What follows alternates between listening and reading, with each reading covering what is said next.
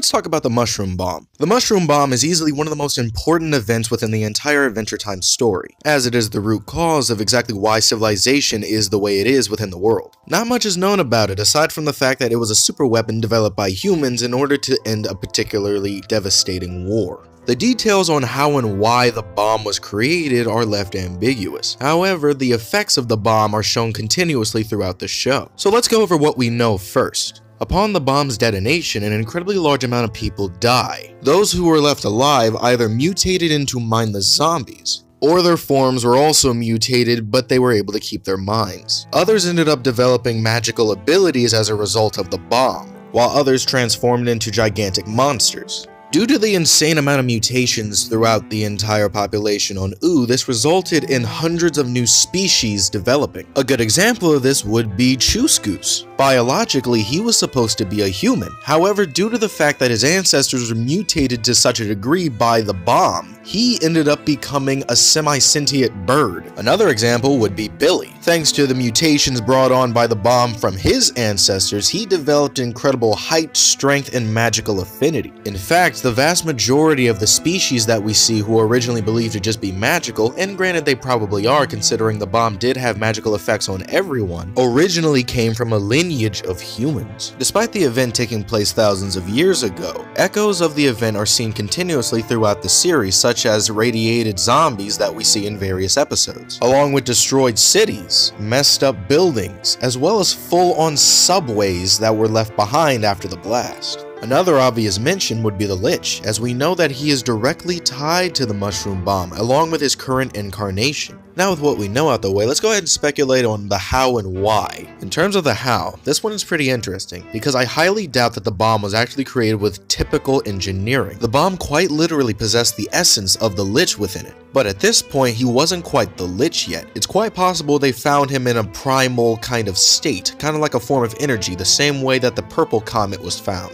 Upon realizing the sheer amount of destructive power that this kind of energy possessed, they most likely decided to weaponize it, considering they were probably on the losing end of a war. And in terms of the why, I have to say it was most likely out of desperation. The reason why I believe they were on the losing side is that ultimately creating a weapon and dropping a weapon of that magnitude is not something any person would do on a whim. Another idea is that they created the weapon and didn't really quite understand just how powerful it would be, ultimately sealing their fate simply due to ignorance. Another theory that I subscribe to is the idea that the Lich got them to make the bomb himself. Think about it, in almost every single incarnation that he takes on, he's able to somehow manipulate the people around him. Not to mention, when the bomb drops, pretty much everything that happened would have been in his own interests. He receives a new vessel that is enhanced with the energy of the bomb, granting him greater influence and power. Most of all life on the planet are either destroyed or mutated. He gains a near endless supply of corpses to make an undead army, which we know was actually one of his goals, as Hunts and Abadir points in the Adventure Time Encyclopedia. Even the literal location of where the bomb was dropped became a funnel of magic,